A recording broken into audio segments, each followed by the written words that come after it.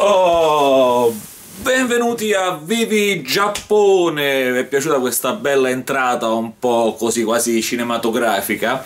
Come avete ben visto dal nome, dal titolo del video, finalmente è arrivato il momento di spiegarvi che sta succedendo, io che sto a fare in Giappone, perché insomma vi ho lasciato un po' sulle spine, più che altro avete capito, ve l'ho detto in qualche live, ma non ho mai spiegato bene i dettagli.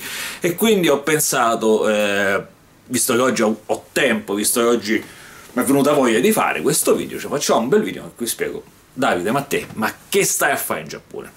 Come sapete io di solito questi video li faccio una bella passeggiata, andando in giro per Sendai, facendo vedere un po' le immagini, ma oggi invece voglio farlo così perché più che altro sono stanco dal lavoro e andare proprio in giro così non mi sembrava il caso.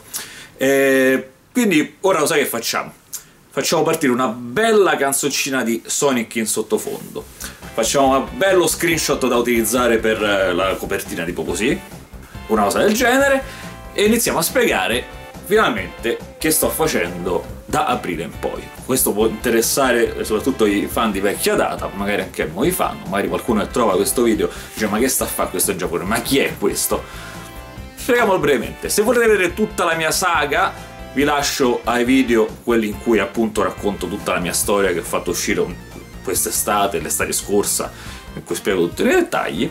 Ma arriviamo al dunque. Voi avete visto il video che vi ho visto abbastanza, circa 10.000 volte, il video che ho pubblicato ad aprile del 2018 in cui spiego che ero entrato al dottorato della Tokyo University. Avevo avuto un'offerta di lavoro a Tokyo, l'avevo rifiutata, ero entrato al dottorato, mi avevano aumentato la borsa, mi avevano allungato la borsa e avevo iniziato a fare il dottorato.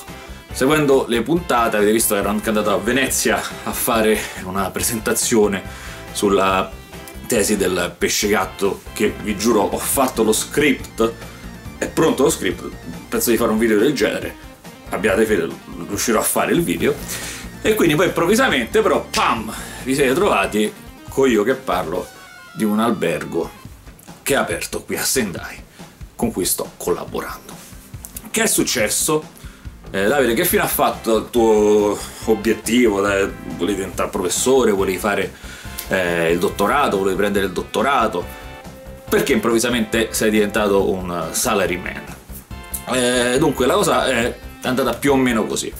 Ho fatto un anno di dottorato con la borsa di studio, ovviamente posso dire quanto era la borsa di studio, era 147.000 yen, che non è male, è una cosa eccezionale, anzi veramente fate la borsa di studio Max, io veramente prenderò l'occasione poi di parlarne soprattutto con Spinacio e spiegarvi finalmente come funziona questa grandissima opportunità, ma quella è un'altra puntata.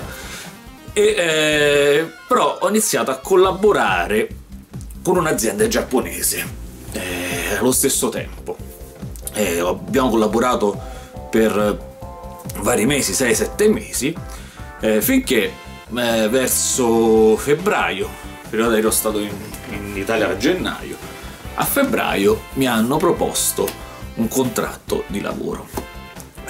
Ovviamente un lavoro a tempo pieno che non è molto compatibile più che altro con un dottorato. In verità potrebbe esserlo, ok? Però insomma è stato molto allettante, come dire, finalmente ecco ho avuto l'opportunità, mi ha dato l'opportunità di avere un lavoro a Sendai. Ecco, voi dite: Davide, sei un po' ipocrita perché potevi andare a lavorare a Tokyo, avevi trovato il lavoro, perché fare una cosa del genere? Allora, a me piaceva fare la ricerca, a me piaceva fare la ricerca del pesce gatto, a me piaceva fare la vita universitaria che ho fatto per tanti anni, e io amo Sendai, lo sapete, amo Sendai. Ho rifiutato il lavoro a Tokyo sia perché volevo continuare a fare la ricerca, sia perché volevo fare il dottorato, sia perché non volevo andare a Tokyo. Per me non è l'ideale andare a Tokyo. Per me, io ho la paura, l'ho anche spiegato forse, non ricordo, che andando a Tokyo potrei iniziare a odiare il Giappone, cosa che non è così. A me piace ancora il Giappone, c'è ancora accesa la fiamma del Giappone, io li vivo tutti i giorni, i difetti del paese, ma anche i pregi, bilanciando le cose io mi trovo bene. Ma andando a Tokyo, con la vita di Tokyo che ho provato a fare in alcune occasioni, ho pensato no, non ce la posso fare, non voglio rovinare così tutto quanto, insomma, lo spirito che mi fa andare avanti. Quindi comunque ho fatto il dottorato, purtroppo devo dire non al massimo, avrei potuto dare di più, non me la sono giocata bene. Mi sarei dovuto impegnare molto di più proprio a livello accademico, come appunto uno Spinacio. Spinacio ha fatto il dottorato in maniera eccezionale, perfetta. Lui è una persona che veramente sa come si fanno queste cose.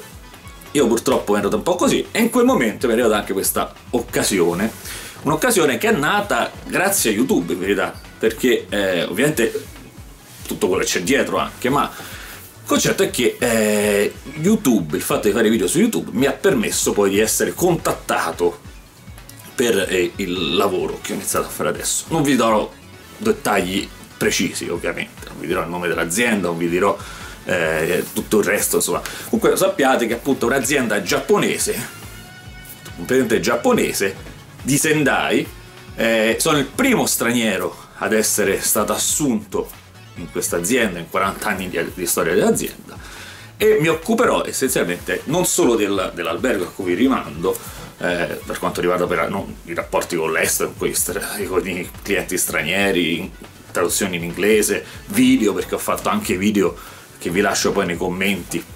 per pubblicizzare l'albergo, ma anche poi tutti altri rapporti con l'estero per altri progetti che si stanno sviluppando da ora in poi.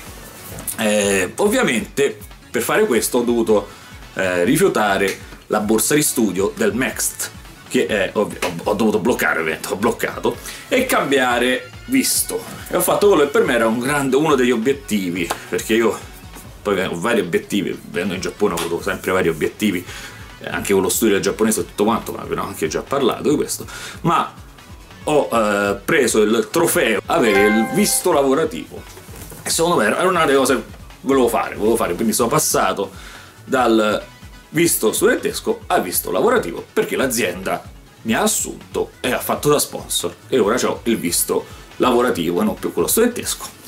Ho messo in stop l'università e ho iniziato a lavorare appunto dal 1° aprile, quindi questa è la fine essenzialmente del secondo mese. Come mi trovo? Mi trovo bene.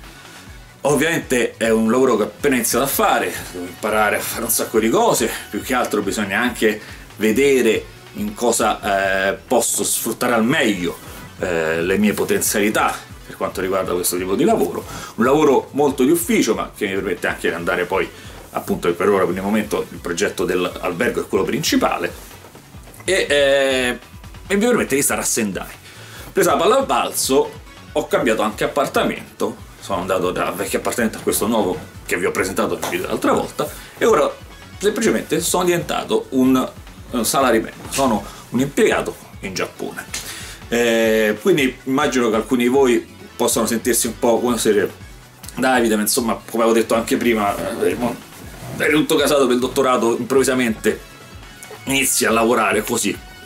Però personalmente ho messo le cose sulla bilancia, ho visto le possibilità, ho visto per quanto riguarda poi nella mia vita cosa potrebbe cambiare con questa opportunità che mi è capitata, che mi è arrivata questa ottima opportunità. Ho messo appunto, come dicevo, le due cose sulla bilancia, e ho deciso di buttarmi in questa nuova avventura, che vedremo come si svilupperà. Quindi ora lavoro in un'azienda giapponese di Sendai, qui a Sendai. Ho cambiato casa, Vivi Giappone continuerà perché ho chiesto e posso continuare a fare Vivi Giappone. I video, come vedete, cerco di farli uscire se possibile 2 alla settimana, ma mediamente 1 alla settimana sicuramente esce, come sempre il sabato alle 10, e questo è. Il video bene o male finisce qui. Vi lascio in descrizione il link alla pagina Facebook, al gruppo Facebook, a Instagram, e poi anche sia al gruppo sia alla pagina, sia al canale di Telegram. Iscrivetevi, mi raccomando. Vi lascio anche Instagram dell'albergo, se vi iscrivete anche là mi fate veramente un gran favore. Detto questo, quindi da Vivi Giappone è tutto. Iscrivetevi, condividete, mettete mi piace e commentate. E a frappè! Una puntata un po' così personale, lo sapete, ogni tanto lo faccio, a me piace più che altro parlare del Giappone, delle esperienze in Giappone, far vedere come vivo in Giappone, più che parlare di me stesso, però giustamente si deve creare un rapporto tra i fan, tra gli iscritti e me, quindi insomma mi piace anche raccontare, aggiornarvi su quello che sta succedendo. Va bene, a frappè ragazzi!